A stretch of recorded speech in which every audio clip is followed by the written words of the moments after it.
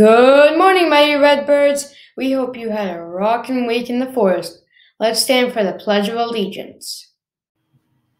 I pledge allegiance to the flag of the United States of America and to the republic for which it stands, one nation, under God, indivisible, with liberty and justice for all. Thanks, Bethany. We've been really busy reading on literacy footprints these days. Can you believe that we beat our school up over 3,000 books? We read over 5,000 books as a school. Wow. Let's learn some more about the results from Colin. Hey there, readers. Congratulations to all the prize winners announced from last week. Are you excited to hear the details about more winners? Let's dive into it. Congratulations to all these winners who won $10 towards a book of their choice. Way to go! Great jobs to all the classes who came out on top for reading the most books. These were our winners for the choice board drawings. Congratulations! You read, then it took you one step further to share about what you learned. And last but not least, let's celebrate all your hard work and creativity with these choice board activities. Here are a few amazing projects.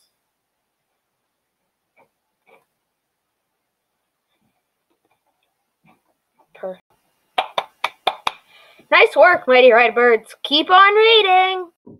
Did you know that in the month of February, we celebrate Black History Month? To celebrate, we have a challenge for you.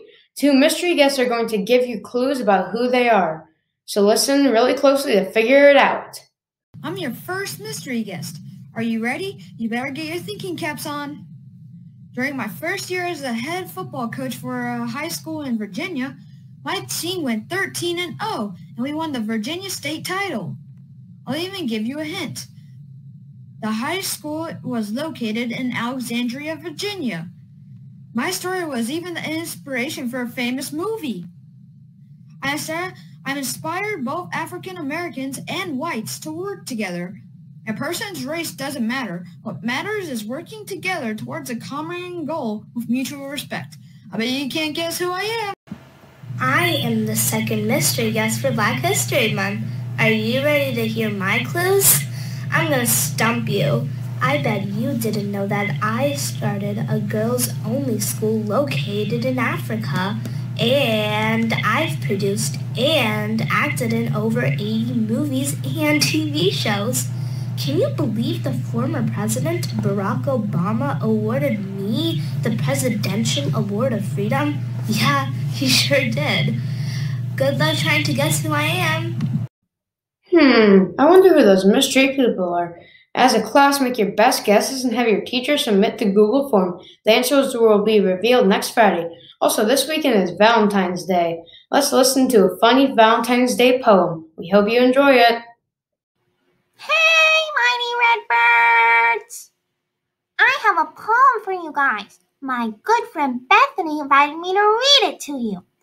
Oh, and by the way, my name's Purple Monster. And if you want to shorten it a bit, just call me Monster.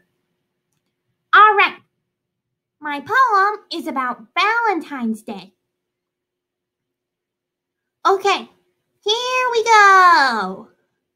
Redbirds are red cardinals. My nose is blue.